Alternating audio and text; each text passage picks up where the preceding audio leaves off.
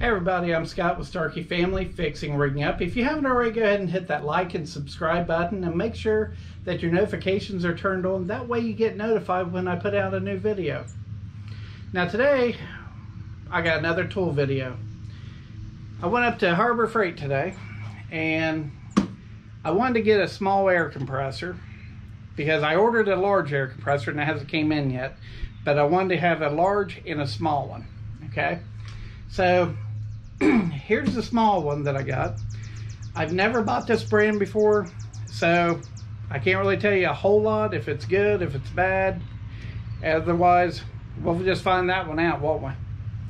This is a McGaaw 20-gallon oil lube vertical, meaning that you have to put oil in it. This does 4 CFM at 90 pounds of pressure. So basically what I got this for is airing up tires and small impacts and just mainly small stuff. Things that I don't need to operate a large air compressor for. Now this will do 135 pounds of pressure and it's got 1.6 running horsepower. So let's go ahead and start unboxing this.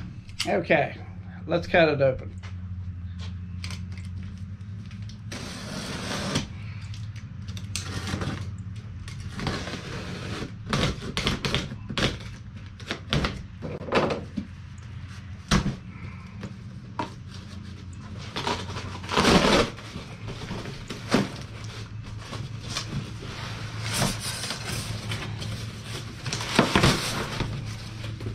Okay, it's in styrofoam.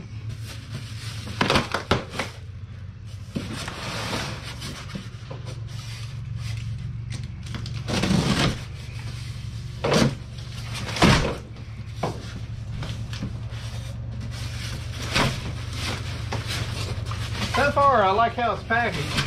Okay, so I got it out of the box. Here's the plastic.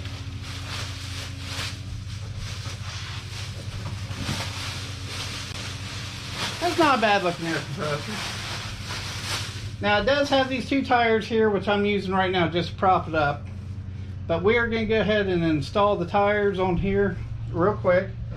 Here's the hardware that comes with it. I'm not too sure what that is right yet, but we'll figure that out. So let's get this thing laid down.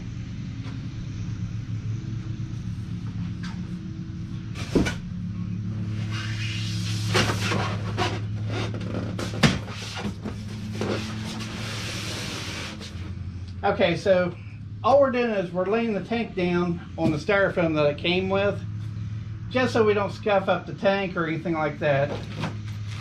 So let's go ahead and get the hardware out.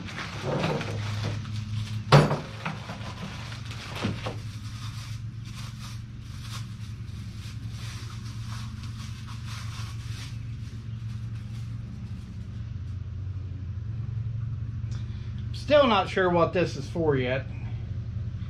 Guess we'll figure that out here in a few minutes, right? Or not. Anyways, let's get to the hardware.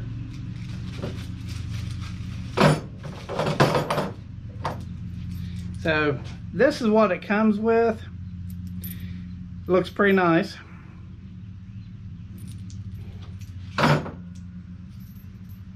Now you're going to need a 17 and an 18 millimeter wrench for this.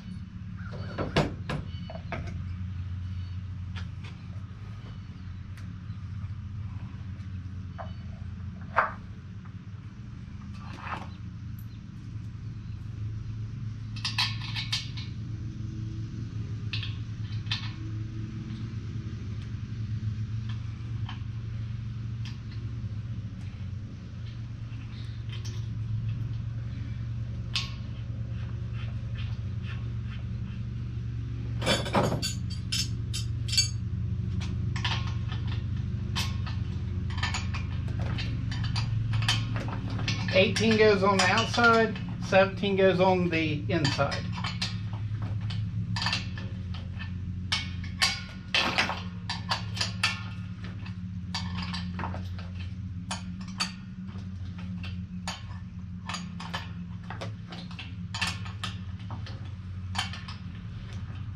Now the nut is a locking nut, so okay, let's grab this one here.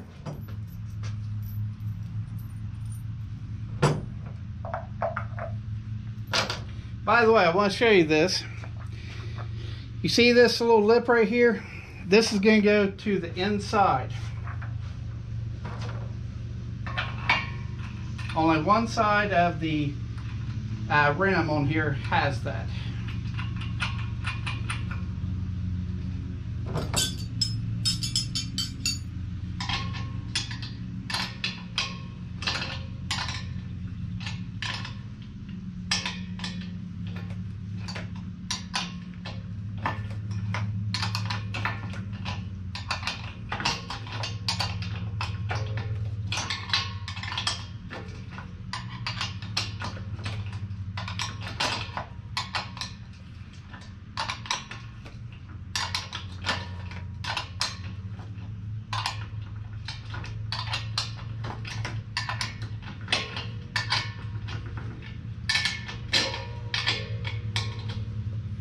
Okay, so we got both tires on here.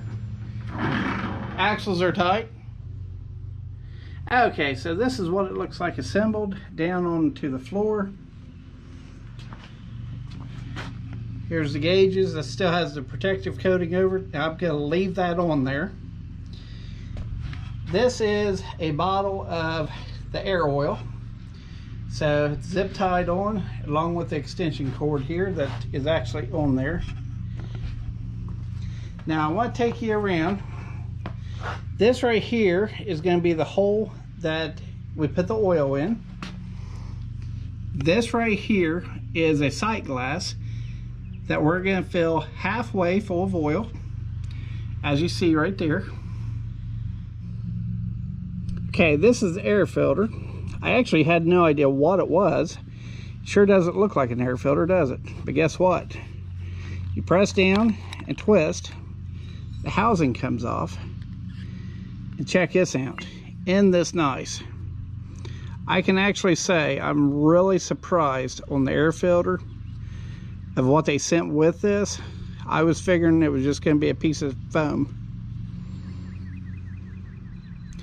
Now I was going to tell you before we screw this on, the wrench that I'm going to be using for this is a 24 millimeter. That right there actually fits a little bit tighter. It's not the tightest. Now if you have an adjustable wrench, that will work too. Okay, so what I'm actually going to do on this air filter before I actually install it is I'm actually going to use some liquid tape on here. Now this isn't going to be like a big pressure issue, but mainly the reason why I'm doing that is this way the threads and everything inside, they won't end up corroding up. So that's why I'm not just putting it in with nothing on there. Okay, we're just going to screw this in as far as we can with our hand.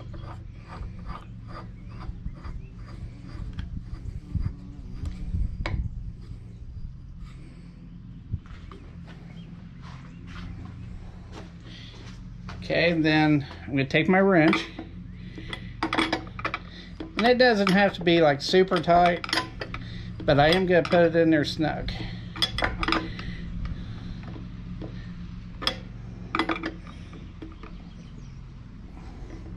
Okay, so now we have that installed. I do want you all to pay attention to this. Clean your air filter regularly. Okay, so now it's time to free up the oil.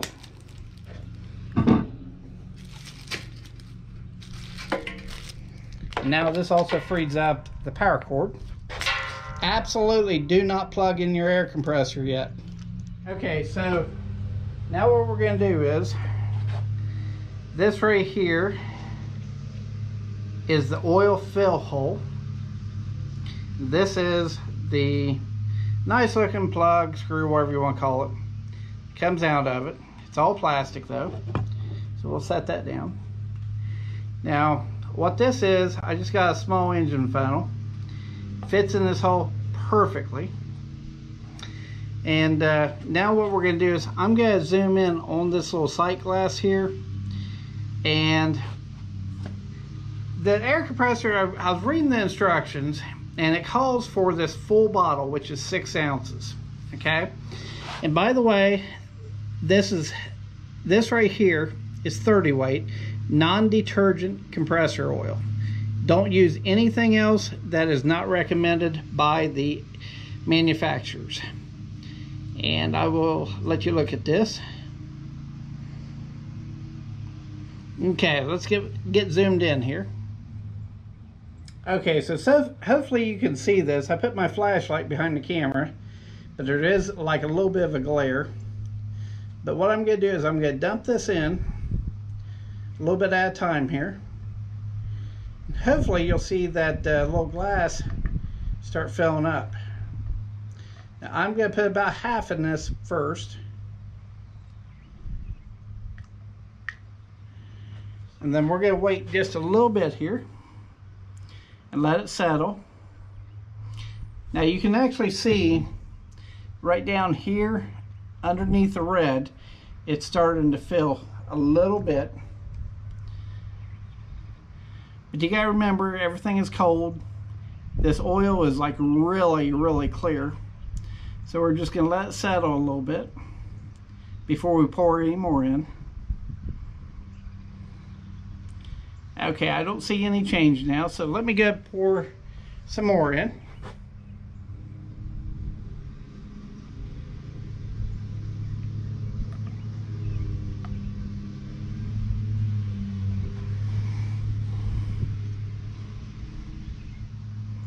Okay, let it settle a little bit.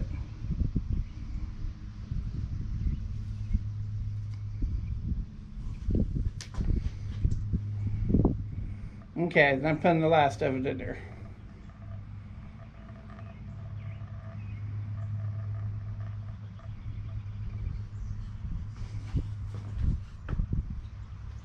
Okay, so I've got the entire bottle in. Let me see if we can try to see this any better here. It's hard to really see this because there's such a glare. Can you see this in here? Let me get my flashlight here. You can't really tell too good. Okay, there you can see it a little bit there. Basically, you're just wanting the fluid level to be in the center of that round ring.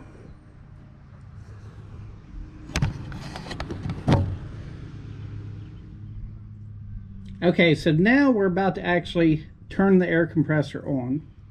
Okay, so on the breaking in of the air compressor, what they're recommending is to expel all the air out while the air compressor is running for 30 minutes. So basically what that means is we're going to go down to the bottom of the air tank in a moment and open up the drain valve. That will expel all the air and all the moisture and everything like that. In the meantime, what they want you to do is run the air compressor with it expelling everything out for half an hour or 30 minutes. And then what will happen is your compressor will consistently run for half an hour. Then you're going to shut it off, and then you're going to just let it cool down. Do not use it after that. Let your air compressor cool down before you use it. But what they're recommending is after that, after an hour of usage, you need to drain your oil and change it. Okay, so the drain plug is not down here.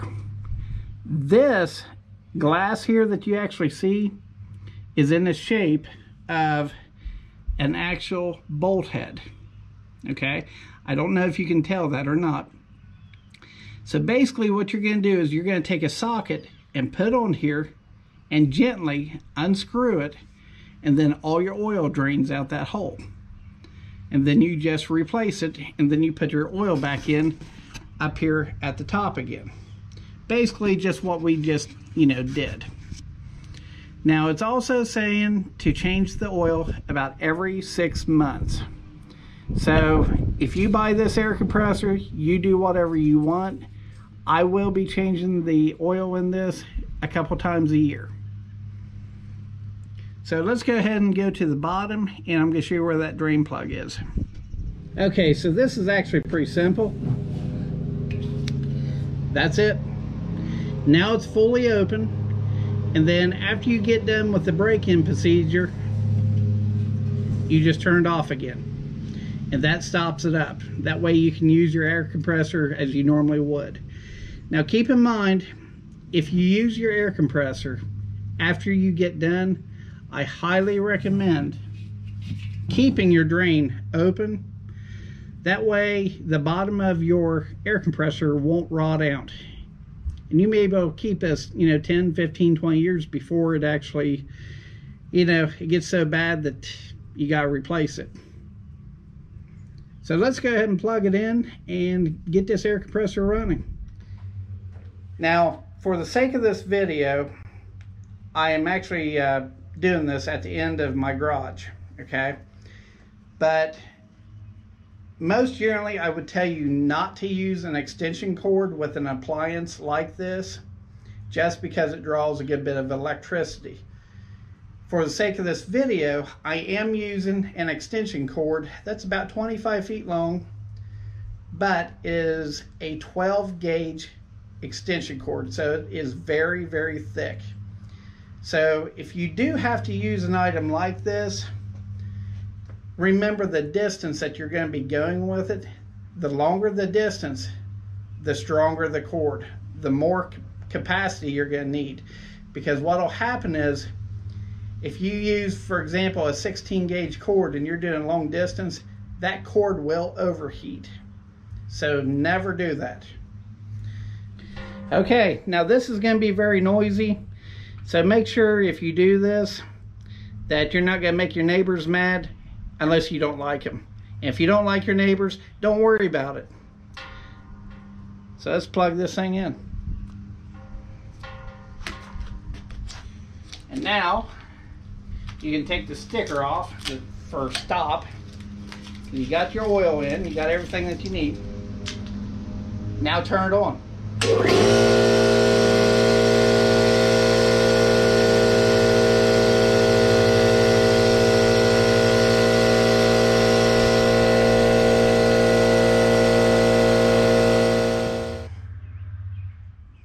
Okay, so a half an hour has actually went by.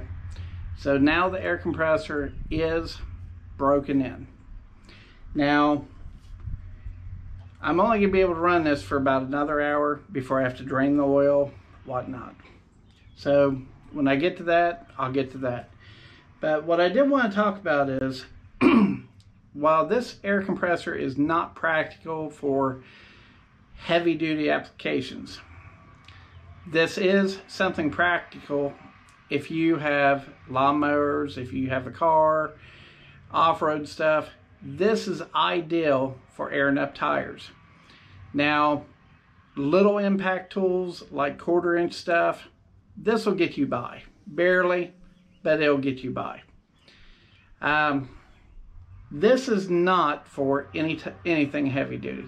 But what I do want to tell you is, this right here was $249. Okay, I walked into Harbor Freight. It was $249. I got a 20% off coupon on this today, making this right at $199, $200. So trying to find an air compressor like this for about $200 is kind of rough. Now you can get like little portable ones that are even smaller than this, but those are for different applications also. I just wanted something small so I would not have to run my new larger air compressor when it actually comes in. And speaking of which, when it comes in, we will be doing an unboxing video on that also. So If you guys have got this far on the video, I appreciate it. I hope you've enjoyed it. I hope you've learned something. Look at my other videos. I hope you enjoy them. Make sure you hit the subscribe button. Let me know if you like the videos. Let me know if you don't like the videos. I love answering comments. Put your comments down. If you have a question, I will get back with you on it. You all have a great night. Take care, and I'll see you in the next video.